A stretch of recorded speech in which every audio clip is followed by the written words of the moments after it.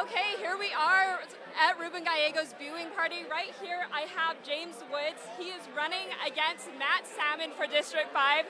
James, what is it like being here today? I'm sorry?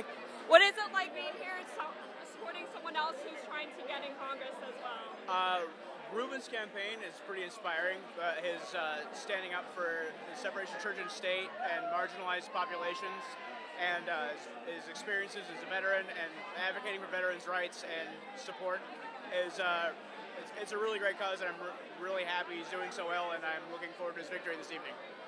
You just said Ruben Gallego's really inspiring. So are you. You're the only person who is blind who's running for Congress. What is that like? What are you trying to convey in your message?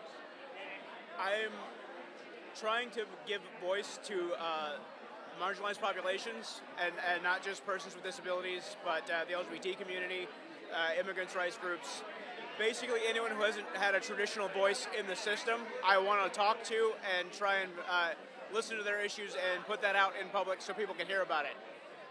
Raising awareness for other people is really one of my main goals of my campaign. Okay, well, we're going to keep you updated today to see what ends up happening with the election. Reporting in Phoenix, MacKenzie Scott, Cronkite News.